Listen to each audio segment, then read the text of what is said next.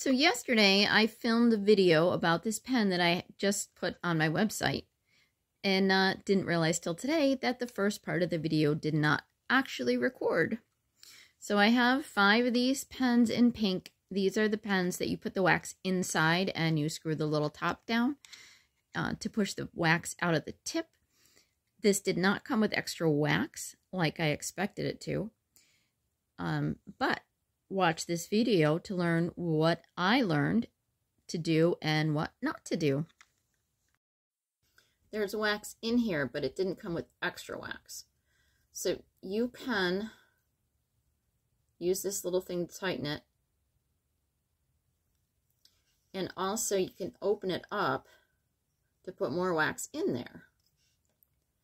And what I want to discover is, instead of buying the extra wax that cost a lot of money,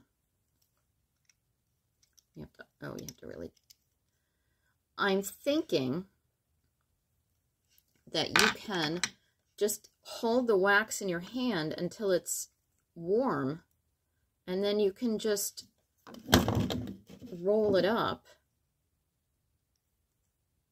and stick it in the pen, right? Because it's flexible enough.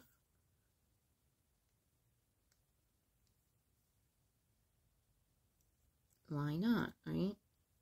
It might take a little effort on your part, because that just went in half and in half again.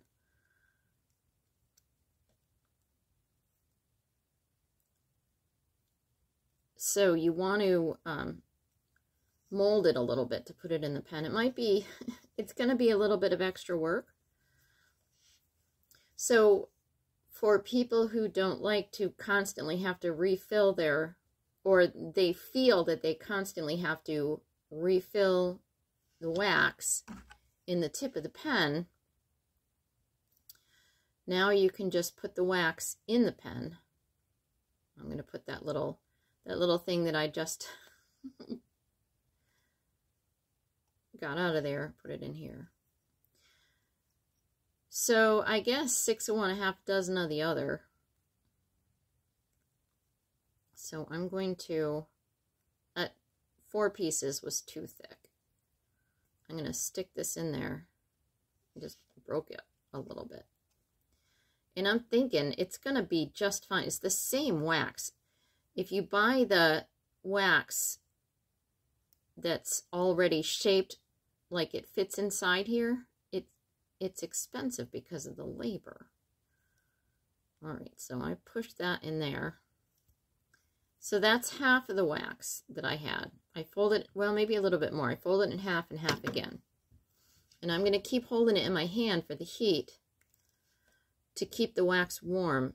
And I'm going to hold it down this end and force the wax into the pen. This is going to work just fine. Just fine. And so now I'm going to screw this in. Right?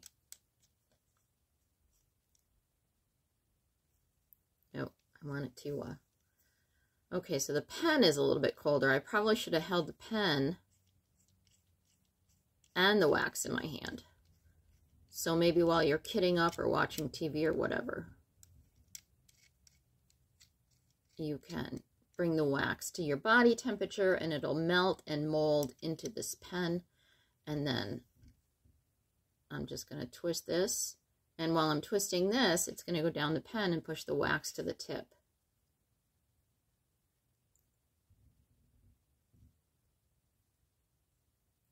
And I'm going to do this until there's pressure to stop. Oops! There was no pressure to stop. Look at that. Oh, jeez. Okay, then. Don't do that. Right? Watch. Oh my goodness. Watch what you're doing. And I'm going to put this right back in. Actually, I'll put it up into a little ball. I'll put it right back in there. That's actually, yeah, that's actually a little bit softer than. All right.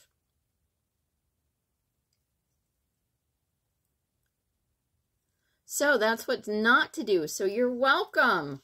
You are welcome. All right.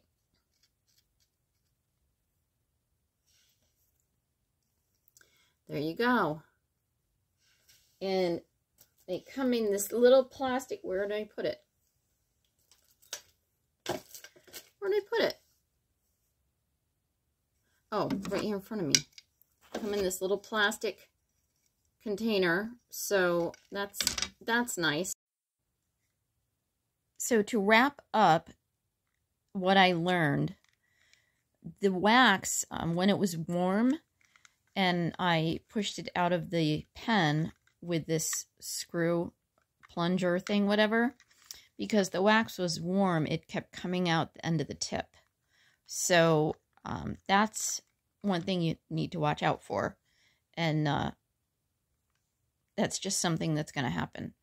So maybe you want to prep your pen before you're going to diamond paint, if you're going to put new wax into it. So make sure you do it ahead of time so you don't have trouble with the wax just coming out.